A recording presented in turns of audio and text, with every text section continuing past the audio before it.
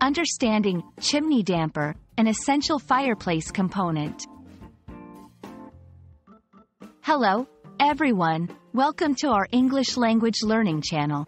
Today, we're going to explore a very specific phrase, chimney damper. This term is often used in conversations about houses and fireplaces. Let's dive in to understand what it means and how it's used in context. The chimney damper is a component found in most fireplaces. It's a movable plate located inside the chimney, and its primary function is to control the flow of air and smoke through the chimney when the fireplace is in use. When the damper is open, smoke can escape through the chimney, and when it's closed, it helps to keep the warm air inside and prevents cold air from entering the house.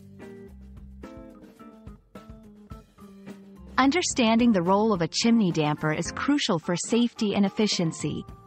A properly functioning damper ensures that you can safely use your fireplace by allowing toxic gases, like carbon monoxide, to escape. It also plays a vital role in energy efficiency, as it prevents heat from escaping your home when the fireplace is not in use. To help you understand how to use this phrase in real-life situations, let's look at some examples. 1. Please check if the chimney damper is open before lighting the fire. 2. During the inspection, we found that the chimney damper was stuck and needed repairs.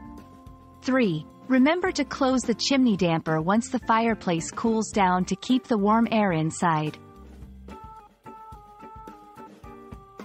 I hope this video has helped you understand the meaning and importance of the term chimney damper. It's a small but vital component of any fireplace.